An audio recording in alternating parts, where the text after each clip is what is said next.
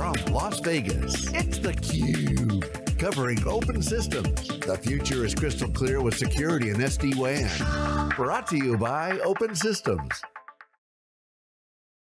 Welcome back to Las Vegas, everybody. My name is Dave Vellante, and you're watching theCUBE, the leader in live tech coverage. We're here at the Cosmopolitan Hotel in the Chandelier Bar at the Open Systems networking event. 2 Gartner events this week in Las Vegas. On the heels of last week's AWS reInvent, Suresh Manchella is here. He's the Director of Global Infrastructure at Hillenbrand. Suresh, welcome to theCUBE, thanks for coming on. Thank you. So, tell me about Hillenbrand, what you guys do, and what your role is. So, Hillenbrand owns 2 different companies. One is the Batesville Casket Company, which has been around for about 150 years or so. And then the other side of the business is Process Equipment Group, where we do industrial pumps, separations, and heavy machinery and things of that nature. Okay, and your role is global. Yes. And infrastructure, so it touches on all infrastructure, presumably security. Why don't you describe the scope a little bit? So my role is, I'm the global director of infrastructure from a corporate standpoint, so I oversee everything, network, storage, systems, compute, cloud initiatives and whatnot, and including some of the security operations as well for Hillenbrand Corporate across all the companies that we own.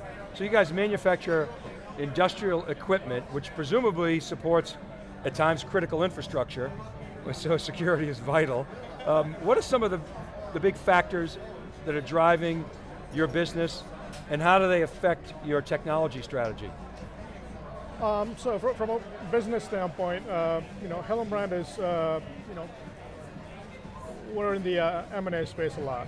We try to acquire a lot of companies within that, process equipment space, and as a result, we have many companies that are coming in and out of our portfolio, and with any other manufacturing companies, we have the same challenges where how do we integrate them faster, how do we integrate them in a secure and safer way, but at the same time also enabling our businesses to take on the next step and evolve from a traditional manufacturing company to doing the digital transformation and taking advantage of the technology to have the competitive advantage in the market. So I got to ask you, so we do a lot of these events, everybody talks about digital transformation, it's become kind of a buzzword, but when I talk to practitioners like yourself, there's actually some real substance there, and it relates to, it means a lot of different things to a lot of different people, but what's behind your digital transformation? Is it instrumentation? Is it better collection of data? Is it using that for competitive advantage?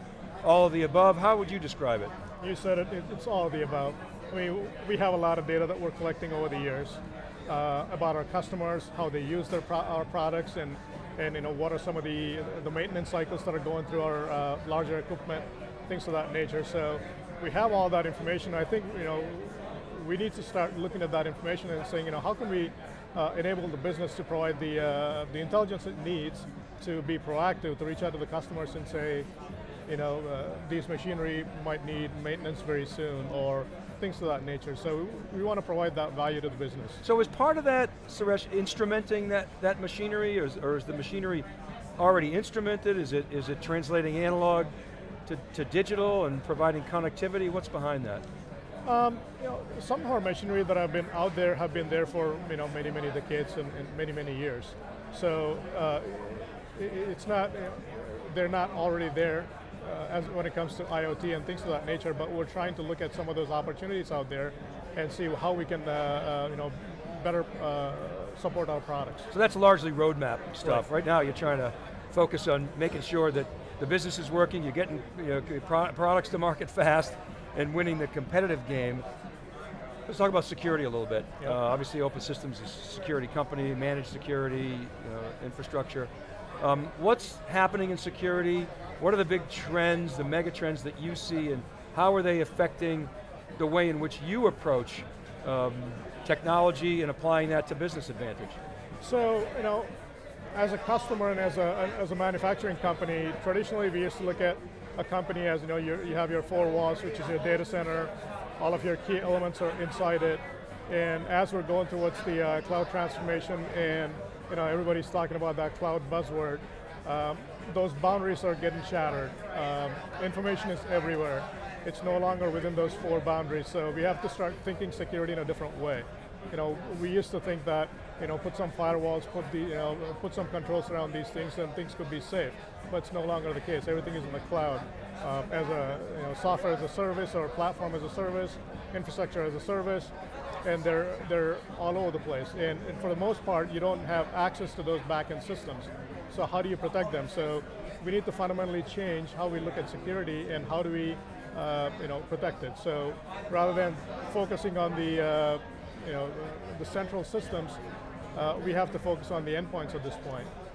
So, different mindset, for sure, and different sort of technology approach, or similar practices with just different methodologies? How do you describe that? It's certainly a different methodology. The focus is certainly shifting. It's no longer centralized. It's decentralized. It's information everywhere. Information overload. So it could be on your phones. It could be on your desktops. It could be on laptops. It could be on servers in the cloud service providers. So there are a lot of things that come into play when you're talking about the security of these, the data that's scattered all over the place. And so you're a customer of Open Systems, is that right? Yes, we are. So, and maybe you could describe what you do with them and what your relationship has been with them. How do you apply their tech? So, Hillenbrand owns Coperion, a company based out of Germany, and they've been a long-standing customer of Open Systems for many, many years. So as a part of the acquisition, we got to know Open Systems and the value that they're adding to in the SD-WAN space and security space, which is quite phenomenal. Okay, so you're part of your role as it relates to Open Systems is through that other division of the company. So how do you apply their tech? I mean, what are you doing with it? We utilize Open Systems as our SD-WAN provider outside the US, and primarily that division that we had was outside the US for the most part. So as we are getting to know more and more about Open Systems over the years, it's a no-brainer for us. They can provide a very reliable, very robust service that's scalable, that's very quick turnarounds, and that's certainly fitting in well with our M&A strategy, where when we acquire a company or and try to integrate these things, we cannot wait several months for an MPLS provider to drop a circuit and get them in and things of that nature. So with Open Systems and with the SD-WAN concept, you only need an internet connection with, and then they do all the magic behind the scenes and put it all together. So it's cloud-like in the sense that it's sort of a managed service. It is. But it's not necessarily remote cloud services. It could be on-prem or... Yes, it could be anywhere. Or eventually at the edge. Yeah. So it fits into the roadmap.